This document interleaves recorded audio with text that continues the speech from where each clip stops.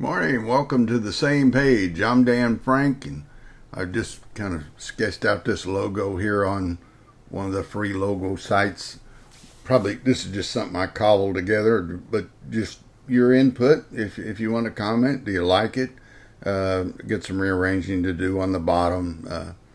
I'd probably hire an artist to do something better, to be honest. But what do you think of it? Amen. Does it make the point that we're talking about being on the same page with God eventually is what we want to talk about. But that's not our topic for today. We're going to jump right over here to this guy, Niel deGrasse Tyson. Wonderful gentleman. He's an astrophysicist, an iconic national personality, and gosh, what I know about astrophysics wouldn't be a fog at the bottom of a thimble compared to what he does. And I'm not saying anything in this video to be a contentious of him or to be a rebuke of him. No way. I love the guy. Amen. He's done great things. Amen. And he deserves all the accolades that he has. And I particularly love this video. This video was shot in 2014, and they're in Walla Walla, Washington. Which the fact that he would even go to Walla Walla, Washington is, if you've ever been there, there's not much there. I think probably a university, but I've been through there many times. But it's down by Hanford, which is an atomic waste dump. It's where we made the first plutonium to use in Hiroshima and Nagasaki. At any rate, he's there in 2014. He's speaking at he was invited there, some college, it says here on the podium. And quite the gentleman he is. Anyway, a 10-year-old boy asks him about God. And we just want to listen to his comments here about God, and then I have something to say about him. And, I don't expect him to know about God. He's a physicist, an astrophysicist. He doesn't make us, that isn't his expertise. But he takes the question. It's unsolicited, I assume. None of this was planned. And he gives the boy his honest answer that he's thought about. But he's not an expert on God. He's an expert on astrophysics.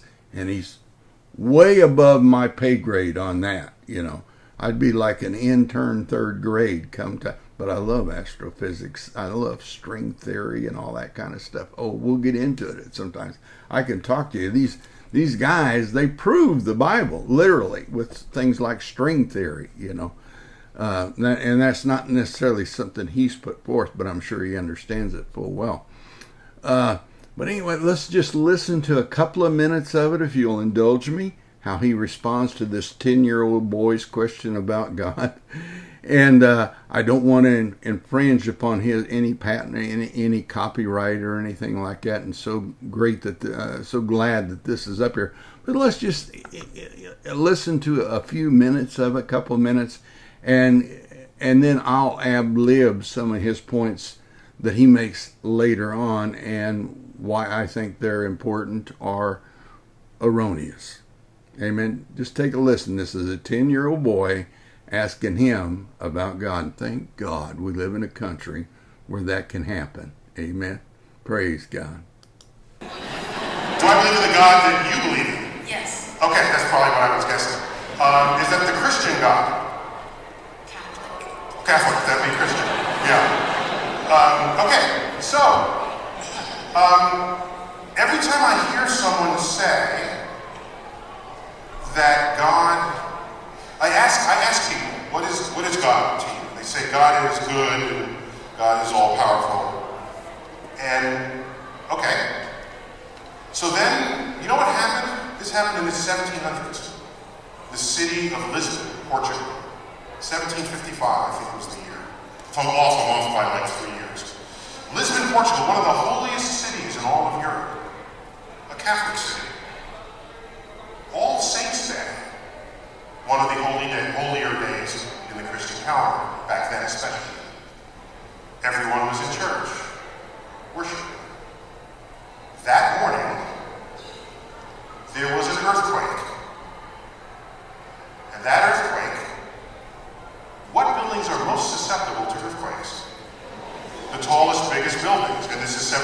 what are the tallest, biggest buildings in Lisbon?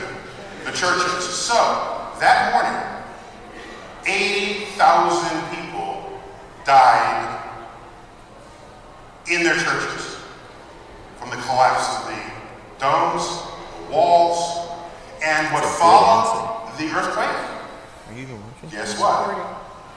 A tsunami followed the earthquake, basically wiping the city of Lisbon clean. Okay. That was the beginning of what we today think of as the modern atheist. Because at the time, people said, if God is all-loving, how could he have possibly done this? God presumably controlling the forces of nature. We're not talking about man's inhumanity to man here, which would be the consequence of free will. We're talking about nature. And so people at the time, led by people such as Voltaire, asked the question, if there is a God, and we had this tsunami that killed 80,000 people and wiped out a holy city on a holy day, collapsing churches onto people's heads, then either God is not all powerful, or God is not all good. If we define good by being interested in your health and longevity, that's a fair definition of being good, I think. And so that created an entire philosophical rift in the theological community, and people parted ways at that time. So when I look at the universe and I see asteroids coming down to strike and rendering species extinct, I see forces of nature that would just as soon have us dead or extinct. I don't see the goodness in the world that people speak of. And am I being selective? I don't think so. A tsunami hit Indonesia, 250,000 people died. An earthquake hit Haiti, 250,000 people died. This is nature killing us. I've joked about it. I said, if another earthquake comes, we should get the hint. The earth is trying to shake us off. You ever see a dog like? Amen. Praise God. It's a good answer. It's a wrong answer. It's a good answer. Amen. And again, he's not, Niel deGrasse Tyson is not a theologian. He's not a man of God that I understand. I don't think he's absolutely opposed to God. In fact, there's a bunch of other videos where he talks about it. But he's made his basic stance here is, and there's a couple of things I want to say about this, is he's looking for evidence. That as you listen on to this, he says, show me the evidence of God. And that's his point here. All these people getting destructed and killed in a church on All Saints Day, which is the day before Halloween, just so you know. That was the major holiday. Halloween became the perversion of All Saints Day. And a whole other story. Amen. But anyway, his point is that, because of that, that's when atheism took root and began to blossom with the likes of Voltaire. And I was a philosophy major in college, and Voltaire, he would be the one that objected to God quite strenuously. But here's the problem with that. There's a couple of problems with what he says. Like I say, I'm not going to play the whole video, although it's on YouTube at just Google Niel, 10-year-old boy asked Niel deGrasse Tyson about God, and it'll pop right up. Here's the thing. He wants evidence that God is either all good or all powerful. And he says, I don't see that evidence when we look at this event in 1755. And he said that, and a lot of people didn't see that. So they say, well, maybe there is no God. That's what they say. And this is their reasons for believing that or suggesting that, is because they don't see the evidence of God. Well, here's the problem. If we saw evidence of God, we would lose is the wrong word. We would forfeit grace. in my opinion, that's not written anywhere in the Bible. I've never heard anyone talk about it. But in my opinion, if we could look and see God, we'd give up grace. We have grace because no man living has ever seen God. So I believe God extended us this grace that we don't have to be perfect. There's no man alive or dead that ever kept the 10 Commandments, including Paul, Moses, all of them, Abraham, name them off. I think even Noah probably had his issues, and although Noah was probably the best of them. But no one's kept the 10 Commandments. None of us are perfect. We all rely on this thing called grace that Christ that was extended to us in Jesus Christ. In other words, we don't have to be perfect, just faithful and keep trying. You're not allowed to just sin, but the righteousness that we claim in Christ, it's not our righteousness, it's His. And it's put over us like a cloak, like a filter. And when God looks at us, He doesn't see us. He sees His Son, Jesus. He looks at us through the blood of Jesus. And so then we are extended grace to cover our sinful acts, which, hey, I still sin. I'm 69 years old. I've been reading the Word and studying about God since I was 24, 25, 23, 24, somewhere in there, about 1977, and I still sin. Not as much, not as big as sins, but there's still sins, And what can be a sin? Let me just define. We don't understand often what sin is. Like, I'm a big one for building the wall on the border. In fact, I wrote a book here a while back. You can still get it, called T-Wall, and it had to do with Trump's wall in one respect. And this is a fictional novel. I don't know where it'll come up best, but anyway, it's on Amazon. It's a second book, and my second novel. This was my first novel, 1 week. And I've since finished the third one that's in editing, but it's done. And we'll get it out soon. But anyway, in T-Wall talks a little bit about the wall on the border. I somewhat hijacked that whole project as part of this book. But anyway, it's in there.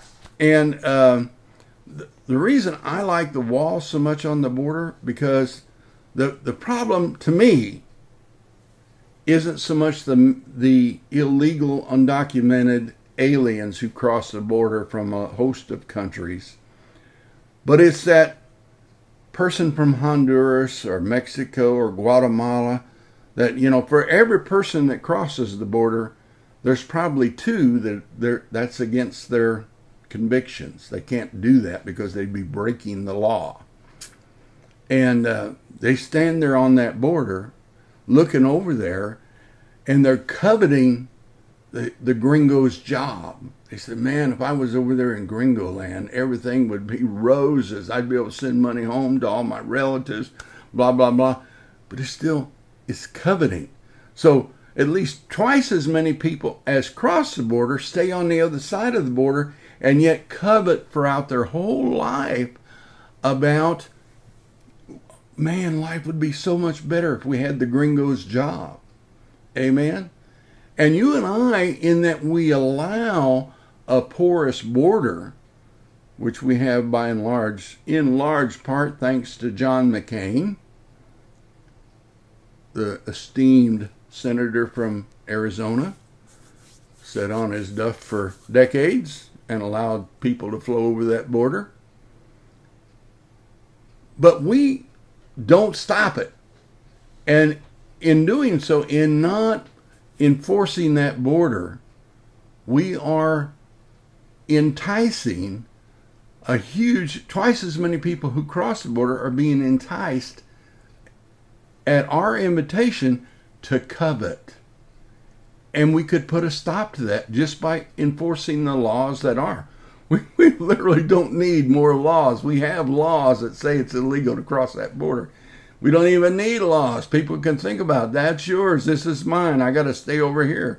You know, and that's why I say, when I say no one keeps the 10 commandments, you can break the commandments in a lot of ways. But I'm getting off the subject here. Tyson would say that give us the evidence of God. And he said, I'm perfectly well to go along with it. But I want evidence. And what I would say, to give him that evidence, we would have to forfeit grace. And I can only speak for myself. And if I had to forfeit grace in Christ, it would be a dark day. A very dark day. And that figures into the rest of the broadcast here today. On another matter, Tyson goes on to say, and please listen to the whole video. I particularly love, he goes to give an extended explanation to this 10-year-old boy, and the boy stops him. He says, I have to leave. I promised to be somewhere at 3 o'clock or 4 o'clock. I mean, and he's so gracious with the young lad. Kudos to both of them. They both did a fabulous job here, and I totally admire Tyson. He has done well for himself. Amen. But he's not an expert on God. He's an expert on astrophysics. And he didn't come here to talk about God. He came there to talk about astrophysics. So this is way unfair to be, he's on the stage and he's got the microphone, but he's not an expert on God. And that's what the question is about. Amen. So it's not entirely fair to Tyson. Amen. But as he goes on to talk about this, he says over half the scientists attend church regularly or believe in God. They profess that they have a faith in a God. Over half the scientists. And Tyson, he says, I'm cool with that. That's fine. As long as they don't use their belief in God in the laboratory, in the when they're searching the heavens with the telescopes. He says, as long as God isn't in that part of the science, then he said that's fine. But when they step out of the laboratory and they go home and socialize and meet with their friends and their family, sure, believe in God. No. That violates a huge thing that we call the first commandment. And the first commandment says that you'll honor God and put him before everything else in life. And maybe this is one of the reasons that we have scientists all over the place and saying all kinds of things that aren't true, because they're not beholding to a God. Because if they had God as a first priority in their life, God, first commandment says, have no gods before me. Well, getting your next grant or, getting some headlines, that's a God. And you can't have that before God. He's got to be the first in everything. And just from experience, I can tell you that you won't even bruise one of those bottom 9 commandments before you've ground that first one into pulp. Amen. It's that way. Amen. You got to honor God and keep him first and top priority in your life in all things, in the laboratory and outside the laboratory. Because you have relationships in that laboratory with colleagues, with the press, with administrators at wherever you're working for, the people that are funding. You have responsibilities to those people who are funding your enterprise, your investigation, and you have responsibilities to be honest with them and forthright. Tell them the whole truth, whether they ask about the whole truth or not. You can't just give out snippets and omit things. Amen. Praise God. And God is who instills that. It's often been said that capitalism is a great system, but it needs to operate in the foreground of a backdrop of morality, which we get from God. Otherwise, capitalism doesn't work, and you have capitalists doing things that are unsavory and dishonest, and they're acting on greed, blah blah blah. No, capitalism requires a moral background, or it won't work. Amen. Praise God. Maybe that's why socialism doesn't work either. Whole nother issue. Amen. Praise God. But I apologize. My thoughts get all over the place. But he says he's fine with God as long as they're not serving God in the laboratory. And in there, they're serving purely what they can see, the evidence. Let the evidence speak. I wish I could play the whole thing, but I would rather have his words, not trying to put words in his mouth, but I don't want to infringe on any copyright either. You can listen to the whole thing and get the words from his mouth. But I think I'm paraphrasing reasonably well.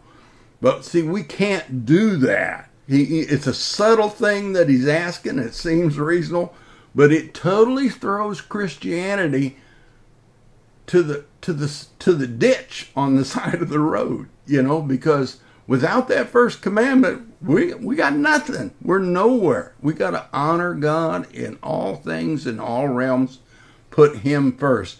And then other things operate, other things we do, we use God as a backdrop to govern our relationships and our activity and the things we say in those other things. Now, I want to, and he's talking about what 1755, and he goes on to talk about Galileo and blah, blah, blah, and makes some interesting points about that and kind of to God's chagrin. But I want to point out something that Dr. Tyson didn't. And that's this guy. I think I got the right tab. I do. The forgotten preacher who predicted black holes a century ahead of Einstein. Now, this preacher's name is John Mitchel, and that's not to be confused with John Mitchell from the Watergate eras. When Nixon was president, there was a John Mitchell that had some position of authority in the White House, and you put John Mitchell in a computer, and it's going to take you that. This John Mitchell's forgotten about. He was from in 1783, right here, 1783. Oh, I shouldn't have done that because I've lost something from further on down. An English rector, preacher, predicted black holes using Newton's classical mechanics. Amen. So here's a picture of black holes. Now I'm just going to cover just a little bit down here.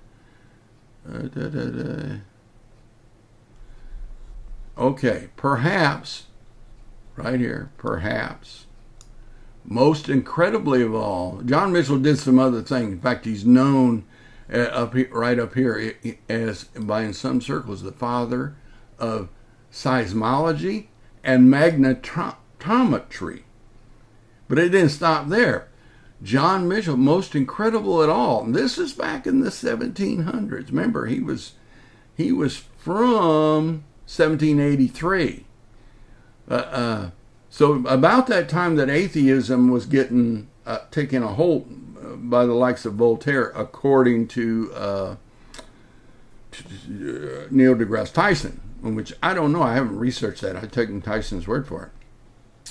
But perhaps most incredibly of all, John Mitchell was the first person ever known to make the connection between gravity, escape velocity, and the light that leads to creation of black holes. In fact, Mitchell predicted the existence of black holes more than 130 years before Carl Schwarzschild declared their existence using Albert Einstein's theory of general relativity in 1916. So 130 years before that, a little old preacher in England had already realized, just as a hobby, math was his hobby, science, that type of thing, magnetism, seismology, these were all things he was just interested in. But his main deal was he was a preacher. Amen. Praise God. Now it goes, the thing is, one thing we should point out in all fairness, he was at Queen's College, 1749. When was he born? Does he give that year? 1724. Okay, let's go on down here because a couple other points in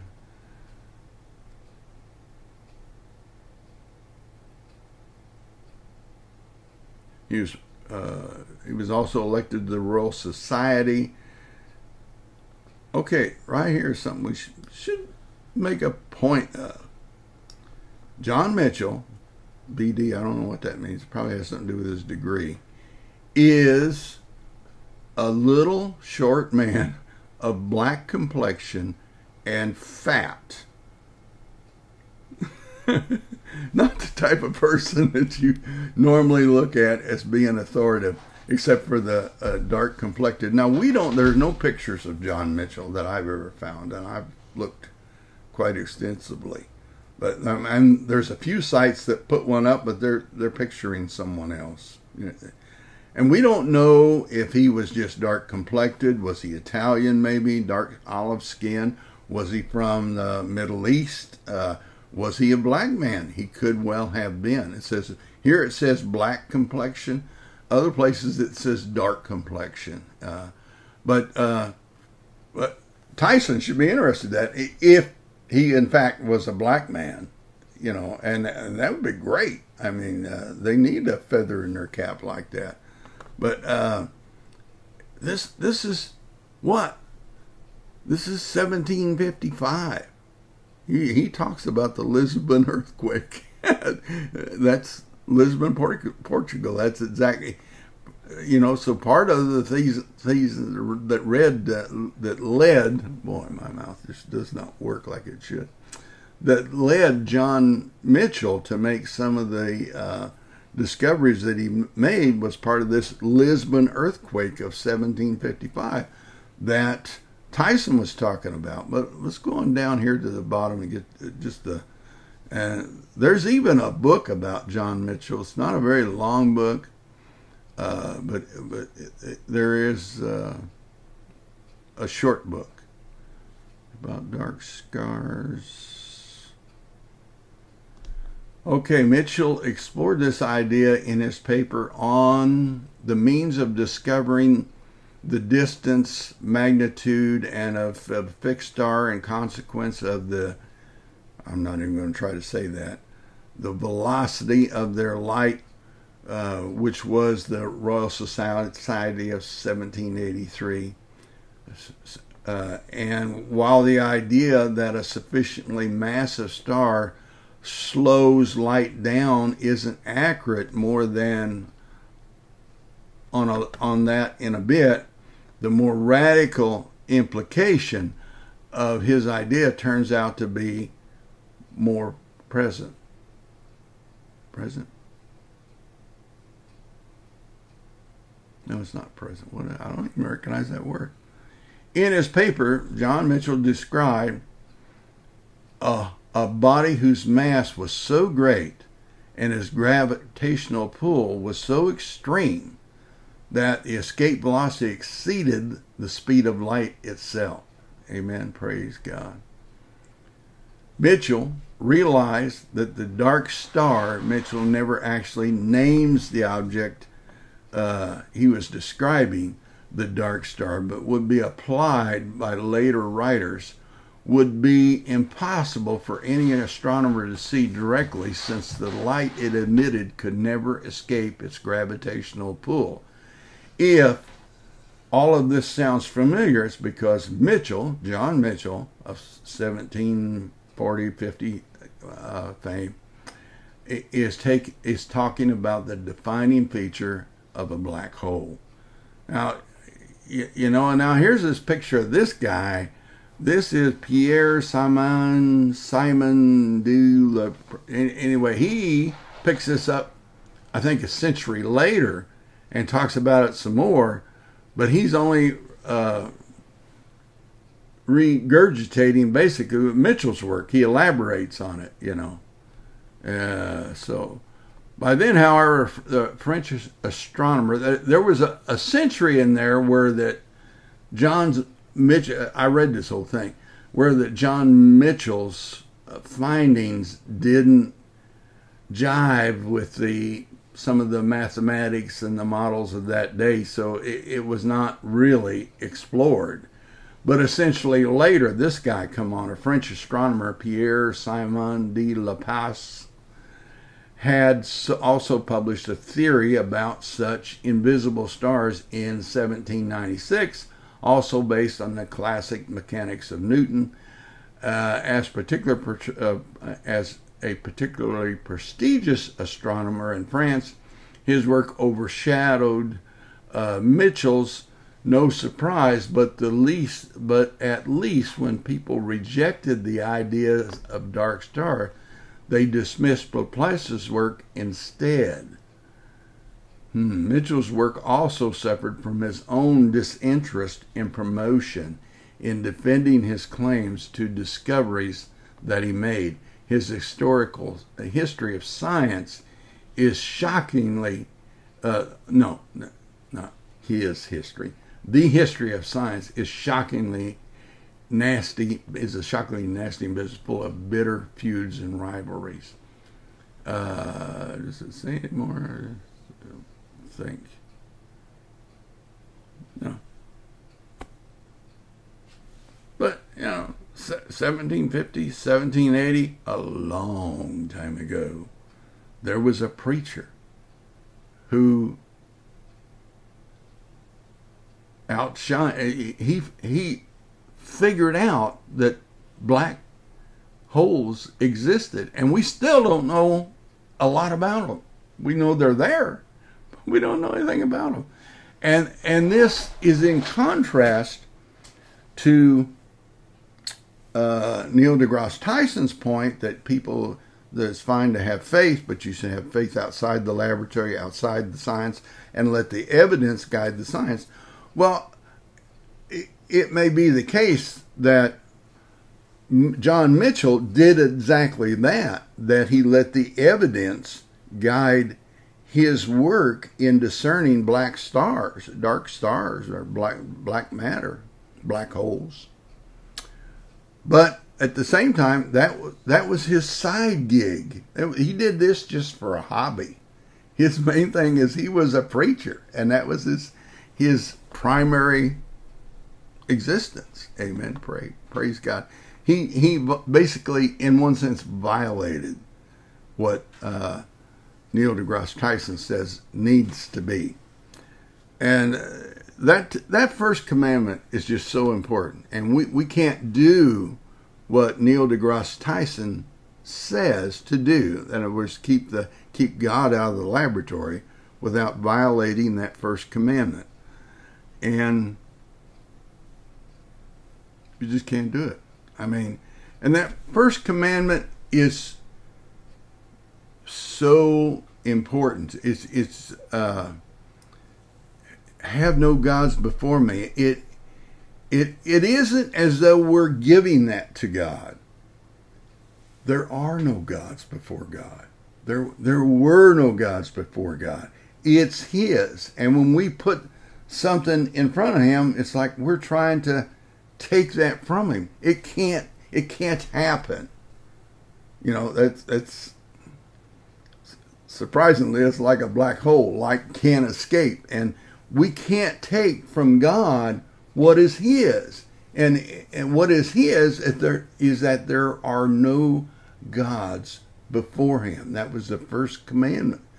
And the bottom 9 that flow from that all are anchored in that. And like I said earlier, you won't even bruise one of those bottom 9 commandments. You won't lie, steal, commit adultery, covet, you won't do any of those things without first just grinding that first commandment into a pulp. And it's like you're being, if you go that route of denying that first commandment, you're being like this dark star that John Mitchel described in 1780 or something. And you're putting so much of you on the table that theoretically God can't present himself. Well, no, that isn't possible. That's not possible. You can't take from God who he is, because you're just a creation of him. You're not God. I'm not God. I can't take the fact that I owe him a position above everything else in my life. I can't take that from him. That's why he says it. He's not telling you not to do it. He's telling you you can't do this. He said, if you go down that road of putting something in front of the first commandment, you're going down a road to desolation, because everything after that is going to be false, because it doesn't include me. And I don't know how to explain it better. It's like you might steal from your parents. You might lie to your parents. You might disappoint your parents. You might covet something that your parents have. Or this could be in respect to a girlfriend. But that is totally different if you try to attack who your parents are and discredit them and maybe even kill them. That's totally different. You can't do that. They are your parents. Nothing you do can change that. Amen. Praise God. And if you go down this path of denying that first commandment, you're going down the path of changing something that is an absolute. And God's he's not saying don't do it. He's saying, please, you can't do that. It's impossible. It would be like the light escaping from one of these black holes. There's so much gravity, light can't go fast enough to get out of that gravity, hence the black hole. And I don't care what you're involved in. If you're going to set the first commandment aside so that you can go in the laboratory and look at evidence, which is great. I hope they don't stop doing that. That's important, to go in the laboratory and look for evidence, but you have to take God with you. And while you're in there, all things have to operate under the backdrop that he, first, before you take a breath in the morning, is the number one priority. Amen. Praise God. And that's why, other than the fact that if God all of a sudden gave us the evidence that Tyson is requesting here, he said, from the evidence, either God is not all good or he's not all powerful. So he's wanting evidence, see? He's not opposed to the idea. He said, show me the evidence. If we gave him the evidence, in my opinion, we would forfeit grace, because we would have no reason to have grace. We have grace because we've never seen God. There's no evidence of God. So God gives us this liberty of grace. Amen. And what a blessing it is. Now, it's not an excuse to stay over in that sin. Amen. Any sin you're engaged in, you need to repent of it. In fact, first church service I ever heard as an adult, 1977, 78, up in Hayden Lake, Idaho. Went to see a guy preach in a converted horse barn. I mean, they shoveled manure out of that place a year earlier and poured a concrete floor so they could hold services. And the first Sunday I went, that's the first thing he said. He said, if you're not going to repent, and that means turn from your sins, he said, you're wasting my time, you're wasting God's time, and most of all, you're wasting your time. Because he said, apart from repentance, there's no salvation. Amen. Praise God. And that's the best truth I ever heard. You know, I had, as a young lad, I went to the Baptist church, and they never preached that. Amen. They wanted people to come to the altar every week. And this guy up in Hayden Lake, Idaho, I could tell you his name, but that's a whole other issue. Very controversial issue. Anyway, he said, no. He said, come to the altar. Yeah, please, the altar's open. Come up here and repent and be forgiven. But amen. But if you aren't going to change from your ways, don't waste my time, don't waste your time, and don't waste God's time. Because it all requires repentance. I mean, turn away from that sin that you've been doing. That made sense to me. That made sense. You know, I love when God makes sense. Maybe that's like the evidence that Tyson is talking. He'd love to see a piece of evidence. I love it when I hear a guy say something that makes sense. Amen. You know, that was practical. You know, you couldn't refute that. Amen. Praise God. But that's my two objections to what he has said in that video. And you be the judge. You be the judge. I'm not the judge. I'm just giving you my opinion. And it is my opinion that if we had seen God, we would lose grace. But I think we would. I think we would forfeit grace if any man had saw evidence of God. There'd be no reason for us to have grace. We have grace because it's all speculation. It's all faith. It's all just what we believe. So we have grace then in Christ. And Tyson doesn't capiche that prospect. Neither did Voltaire. Neither did a bunch of others. And yeah, you know, there might be a tsunami comes through here tomorrow and wipes me out. Amen. It doesn't change who God is. He's still loving. You know, I can't look at the situations around me and make statements about God. Why? First commandment, because he is the top priority. Nothing can take his place. Nothing can be asserted above him.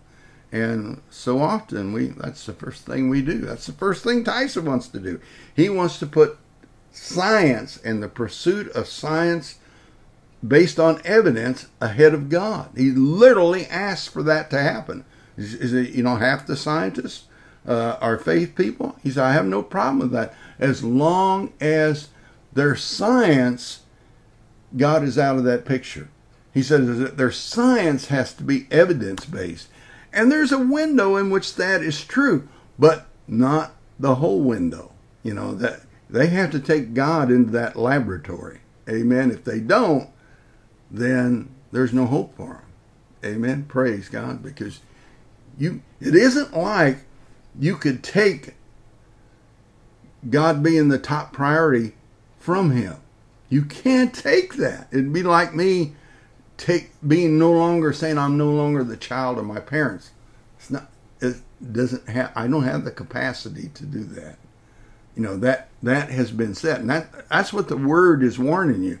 Don't go down that road because it's a dark hole down there, and we're talking about dark holes. Hey, I'm glad to share with you about John Mitchel from 1750, 1780. He is the forerunner, the father of black holes. He was the first one to imagine them. And in contrast to Tyson, I would say, hey, Mr. Tyson, a man can serve God, keep his faith in God, worship God, and keep that first commandment foremost in his sight, and yet God will allow him to see things 2 or 3 centuries before other people even begin to. And I think I experienced that in my own life. I have ideas that I write them down, I put them in these videos. I honestly don't expect anyone today to catch on to what I'm talking about in some ways. Some of the things I have to say, I'm only recording for people 2, 3, 5 generations from now, maybe 100 years from now. Somebody will read that and say, oh, wow, in 2023, Frank said this.